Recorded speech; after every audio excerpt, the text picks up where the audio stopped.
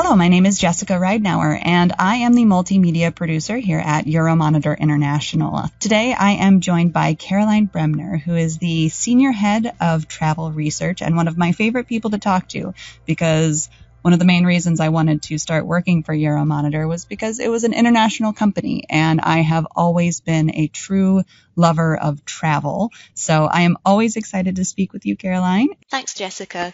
And that's great to hear that you're so passionate about travel, as are we in the travel research team. And actually, today's topic is very dear to my heart. It's to do with ecotourism. And I recently travelled down to London to visit our London office. And it was a very conscious decision on my part to travel by train and not fly, even though the price of train travel is twice as much as a flight. So it really sort of speaks to me about, the importance of personal decisions when we are going about and traveling around the world, and that these personal decisions do make a difference and can have a really positive impact. So, we've just launched our brand new research, and we've included some exciting new data on ecotourism. So I thought it would be really interesting to take a closer look to just see how popular it is around the world. Yeah, I mean, I'm hearing about it all the time. I've subscribed to multiple travel newsletters and sites and things, and it's kind of always in there. And I think the idea of it being a personal choice is now really taking off. Balancing your desire for sustainability with inflationary pressures, how will people end up moving forward? Because it is a lot of pressure on either side, our planet versus your wallet. So I think the most important thing to start off with is, how do we define ecotourism? Well, ecotourism is defined as tourism packages that promotes tourism that is based in nature, that takes conservation really seriously, the protection of biodiversity, the local environment. But equally, it's about ensuring that local communities benefit from tourism as well. So when we think about, a lower carbon forms of transport can be used, such as electric vehicles, or as, I did, choosing rail over air, which has a much lower carbon footprint. It can also mean, choosing to stay at an eco-lodge or with a hotel that has really strong environmental sustainability credentials. And just it's generally a more responsible form of tourism. And we often see that it's also the in-destination experiences that you can enjoy, community-based experiences that have strong social and environmental features. And also, it's very important that the sustainability element is fits in with the global agenda for the United Nations 17 Sustainable Development Goals, and that is to have carbon emissions by 2030 and to achieve net zero by 2050, if not sooner. And so from our new data, I was really pleased to see that despite the pandemic, that, the sector itself is worth $10 billion in 2022. Wow. So yeah, it's fairly substantial, but in the scheme of things, it's still relatively small. So it accounts for 5% of all travel packages that are sold through, tour operators, travel agents, and, direct suppliers. Sure. However, some really good news is that it is amongst the fastest growing categories alongside sports tourism and wellness packages. And when we group, if we look at ecotourism in the broader sense, and look at sustainable travel that puts environment and people at the heart of it, then we can also capture adventure, culture, heritage, wellness tourism, all this sort of could be seen as more sustainable tourism rather than your traditional sun and sea or sports tourism or other areas. So the great news is that the split between sustainable travel versus mass market travel is 54% for sustainability versus 46% for mass tourism. So we really are in a good place. Okay, that's more than 5%. Yeah, so it's really a really good position to be in. Okay. But that's not to say that all mass market tourism is bad, because we have, really very popular and large operators like TUI here in Europe, who have, very strong environmental credentials, and, that they joined the Global Tourism Plastics Initiative back in 2020. They work regularly with the Travel Foundation on sustainability initiatives. So mass market doesn't always mean bad. Gotcha. So is there anybody else who's playing already in this market? Anybody else we should have heard of? Yeah, definitely. So there are some real sort of trailblazing tour operators and in the travel industry who are specifically, focused on sustainability, such as Intrepid Travel. They're in the adventure space.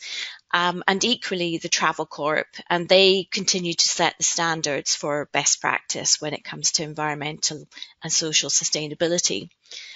But it's also the mass market players, such as the big online travel agents like Booking, that are including in their search criteria information on carbon emissions. And we're also seeing like that from players like Google and Skyscanner. So, the mass market players are beginning to shine more of a light on the impact that your flight or your rail or your bus is going to have on the environment. Mm-hmm. And that gives people the opportunity to make those decisions like you did when you were traveling. That's right. So it is about giving consumers the right information at the time of the booking. That's really important. And just again, as I say, shining a light on this important area. And so that it becomes second nature for consumers to make a sustainable choice. And that all helps. So, the tour operators and the operators are, working on the back end in driving the sustainability initiatives, the drive to be net zero, whatever stage of the journey they're in, but then also encouraging consumers to make the right choice. Right. Right, because it's, it comes down to consumers making choices, but also they have to have the choice in the first place. And I know that, here in the States, we just had landmark legislation talking about sustainability and a more sustainable future. So this is really, really top of mind for everybody right now. But specifically from an industry standpoint, what makes ecotourism, sustainable travel important right now? Well, there was a very recent report from the IPCC saying that the window is closing to act on climate change. Right. And so that, that makes very sort of depressing reading that we're reaching all these tipping points. And, if we go past these tipping points, then, what we can actually do to stop this all happening, it's becoming less and less achievable for us to reach those targets of reducing carbon emissions by half, or getting to net zero by 2050. So the time is really now. And as you mentioned, the sort of groundbreaking legislation in the States, or what we've seen in Europe, the EU with the Green Deal, all this is really important to firm it up in legislation to make that change actually happen. And it's not just words. There's a lot of talk. I've sat through countless conferences and it's all been about sustainability, but really the time for talking is over. It's about action, and legislation and compliance is one route, but then also, as we've seen, it's about changing consumers' behaviors, changing attitudes.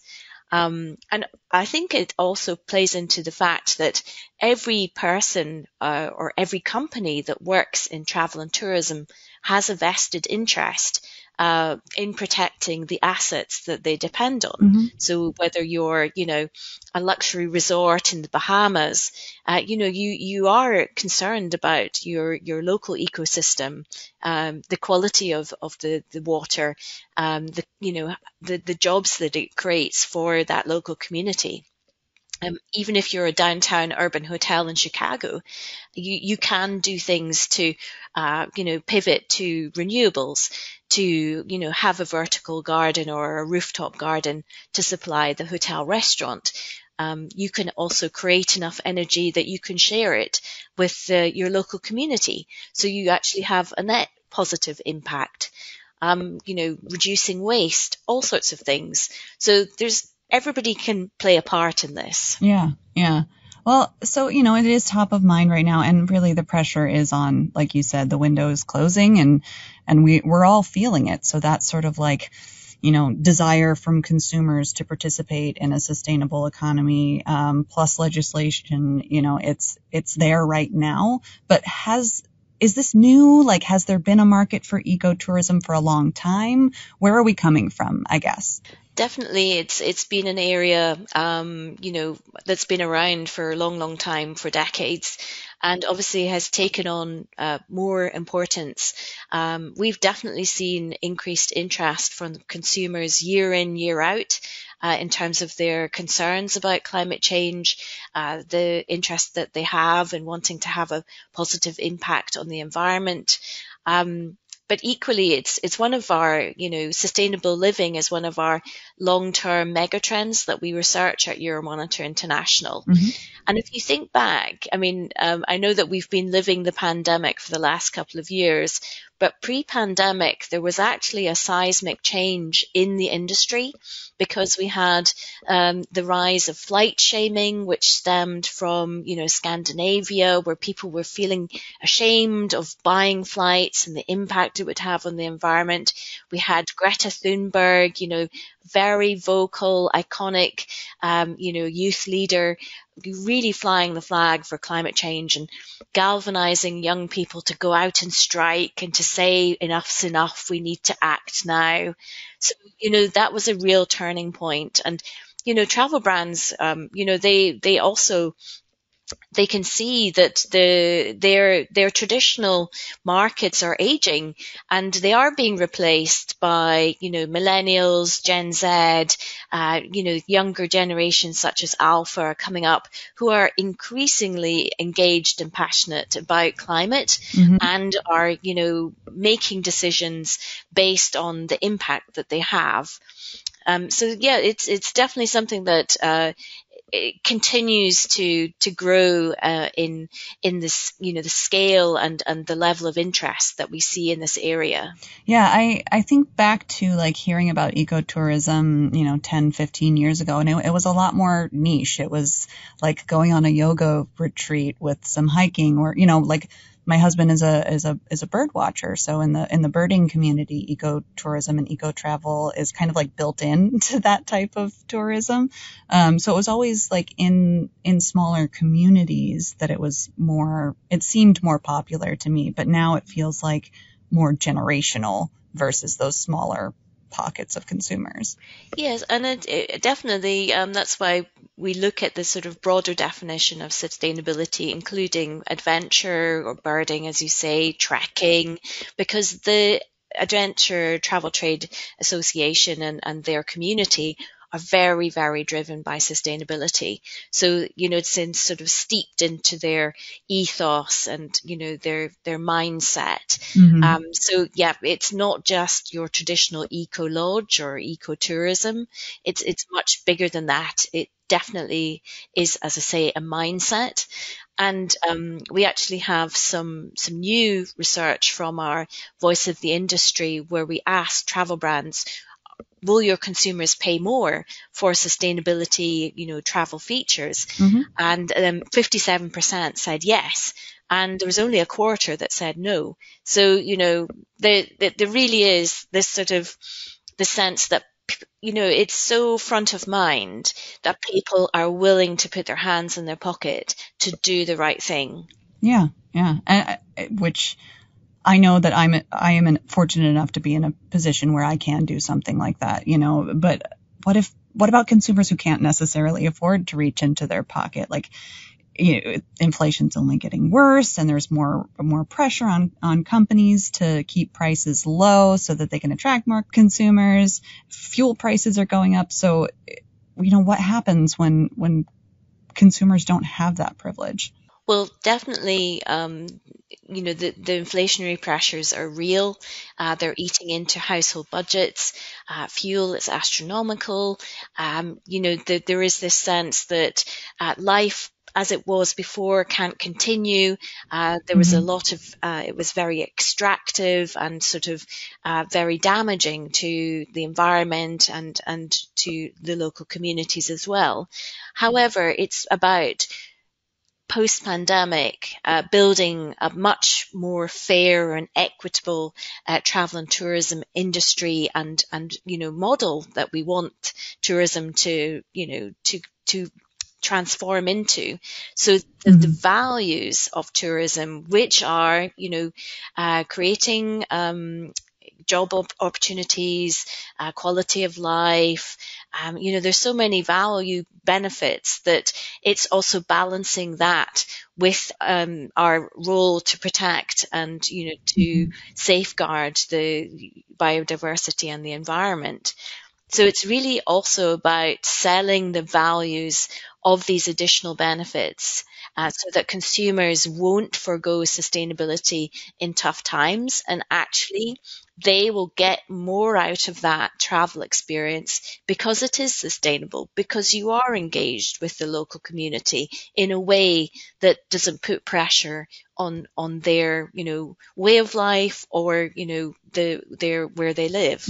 So it's getting the best out of the situation for everybody. So it's about positioning this type of travel as not just an extra fee on something, but as a value added experience. Definitely. And, you will also feel that sort of sense of doing the right thing, giving something back, and I think this is where more can be done to actually show people the value of tourism. So when they travel, say to Barcelona, they know how many jobs have been created. They know how much money has been left in that economy. They know how many sort of carbon emissions have been created, how much renewable energy has been used by local hotels, etc., etc. So it is about, educating through sharing a lot of the good practice that's already being done, but often isn't seen as the very sexy area of tourism. Nobody wants to really know about CO2 emissions from a hotel, but actually that can make a really positive difference to that person's enjoyment of being in that local hotel. So we just need to figure out how to make reduced carbon emissions like an Instagrammable thing. And then people will get really excited. Exactly. Yeah, gamify it. We know that already, there are apps where you can share, okay, I didn't have a shower today. Okay, I may have gone to the beach instead. But, that kind of information can be gathered together, and it becomes fun to compare yourself to other guests. And actually I've saved this amount of trees, I've saved this amount of orangutans and Borneo, whatever, so it really is about making sort of these small changes in our behavior when we're in destination, but equally it's across the whole of the customer journey. And that's where it is interesting to see these big players like Google getting in on the act and saying, actually, we're going to share this information with you because it's that important.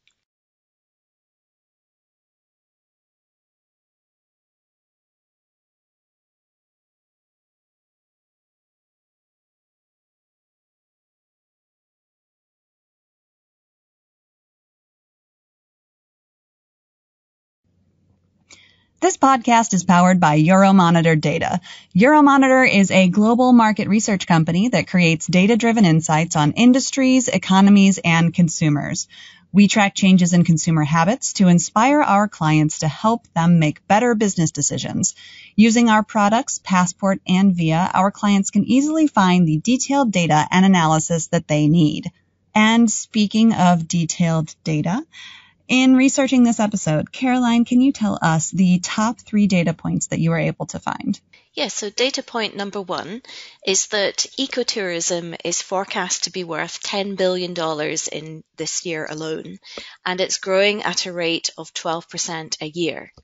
And if we look at the broader sustainable travel packages, for example, adventure travel and wellness, it's even greater. It's 108 billion. So this is brand new research that we've just launched. Data point number 2 is that 54% of packages booked already are sustainable versus 46% for more mass market travel packages. That's in 2022. So already the balance has tipped to a more sustainable form of travel and tourism. Data point number 3, from our Voice of the Industry survey, 58% of consumers would be willing to pay more for sustainable travel. I think this is a really positive data point.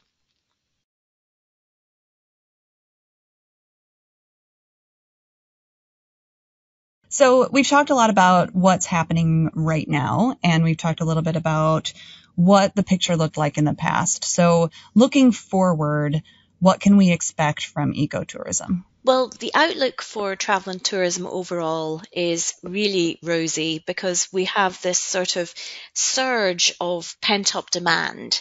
And so already this year we're expecting 750 million international trips with a spending of almost $1 trillion. So these are enormous numbers. And so the industry is rebounding thanks to this pent-up demand. And we expect a return to peak levels by 2024. And so, as I mentioned, ecotourism is one of the growth categories in the industry. And so we're seeing ever more interest in this. However, there is that question, how sustainable can tourism be when we're talking billions of trips and trillions of dollars? But what we're seeing in terms of, destinations and travel brands and consumers is this increased interest in, a sustainable tourism model on the operational side. And then, of course, this desire for authentic and truly experiential, in-destination experiences from consumers. There is the challenge, of course, with inflation, the rising cost of fuel and energy and food, that ultimately is going to be passed on to consumers. But for now, there's this perfect sort of surge of demand. And, it's giving rise to a lot of, positive thoughts in the travel industry that things are finally getting back on an even keel. But we've learned the lessons of the pandemic. We know that travel is not a God-given right, that, it is a privilege, and we should be paying for that. We shouldn't be paying rock bottom prices that doesn't take account of the impact on the environment or communities.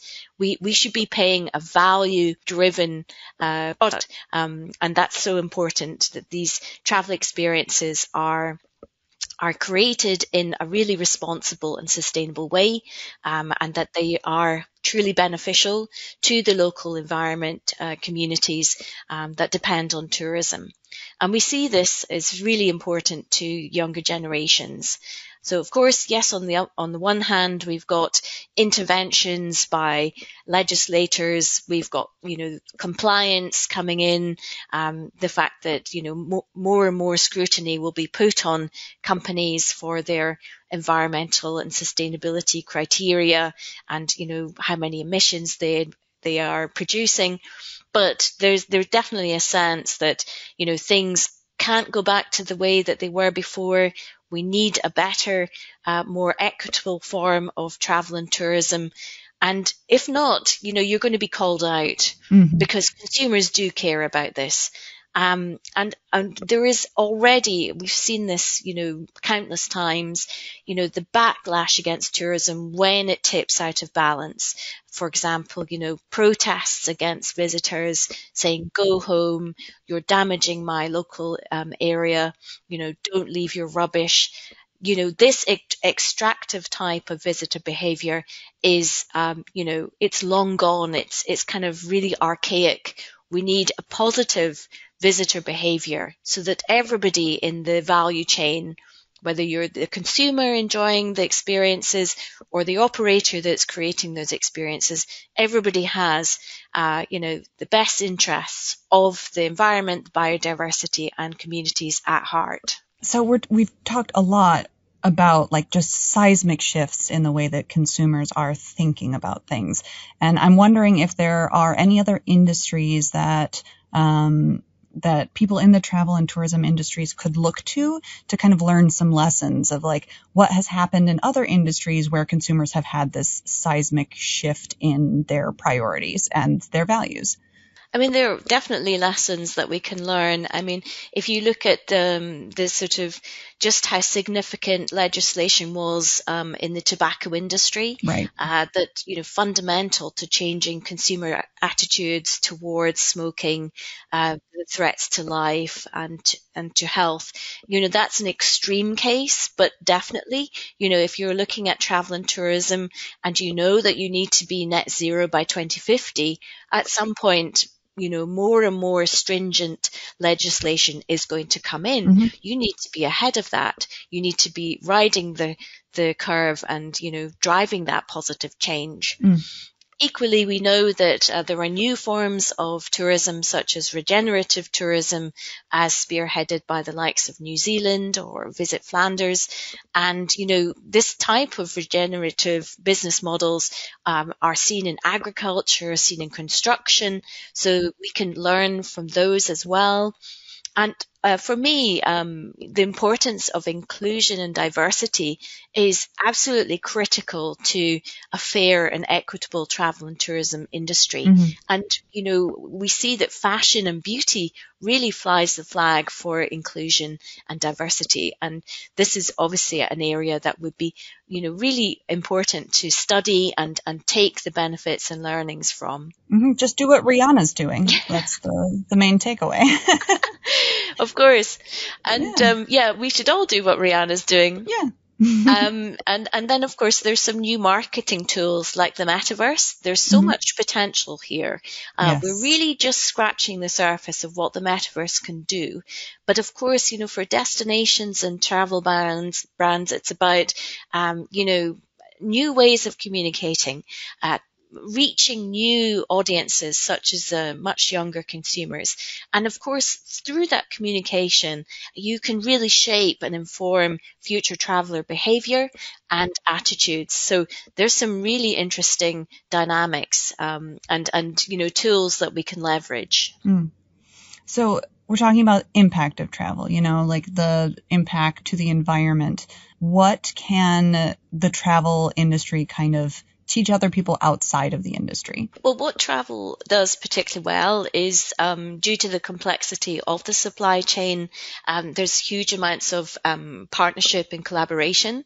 So destinations, so that would be, governments working with destination management organizations, working with, non-governmental agencies, working with the private sector, working with, consumer groups, working with community groups. So there really is this sort of, in the best cases, you see this joined up thinking across all the different points of contact. So that's one area that I feel that we do particularly well. Equally, we're seeing through our innovation research, through our innovation practice at Euromonitor, just how much innovation there is in the industry. And it's driven through, key areas such as sustainability, green technology, next generation transportation, the need to decarbonize aviation, the need to, pivot to electric vehicles and fleet. So that's another area area that, transportation, even though it's the largest emitter of the travel stable, it is one of the areas where we see a lot of activity. Mm-hmm. And then, of course, in the destination and experiential side, some really great work about creating or co-creating even, experiences with local community groups so that the product itself, the experience is truly authentic and speaks to that local destination and communities. And of course, we're already seeing communities themselves taking ever more control of what happens on the ground. So not just in terms of marketing, not just in terms of promotion, but actually, co-creating experiences, running the destination management organizations like we're seeing in Hawaii. So there's a lot of great work being done. I think that it is a challenge because of the complexity of the supply chain, but more and more people are speaking to each other, and we are moving into that state of action rather than just words. Fantastic. Yeah, more action, please. All right, so we've talked about a lot of things today. So what is the big takeaway here? What can businesses and governments do with all of this information? Well, the most important thing is to start on that journey now. Sustainability is a long-term goal, Mm-hmm. And it's about sort of starting small and just getting on the path. So it's about starting to measure your emissions, starting to have your targets, and measure, adapt, share the good news, and keep working towards this goal, because it's a long-term goal, and the more people that do it, the more we'll achieve it. And that means that you need to collaborate, you need to partner with like-minded people. So that's why at Euromonitor, for example, we partner with the Travel Foundation, who are totally, love sustainable travel, and it's about best practices, and they've created the Future of Tourism Coalition. They're fundamental to what's happened with the Glasgow Declaration that was launched at the Global Climate Conference, so the COP26. So there's so many initiatives out there. For us, there are roadmaps from the World Travel and Tourism Council about how to become net zero. There's the Global Sustainable Tourism Council, who, have destination and lodging sort of parameters and action plans for you to make this a reality.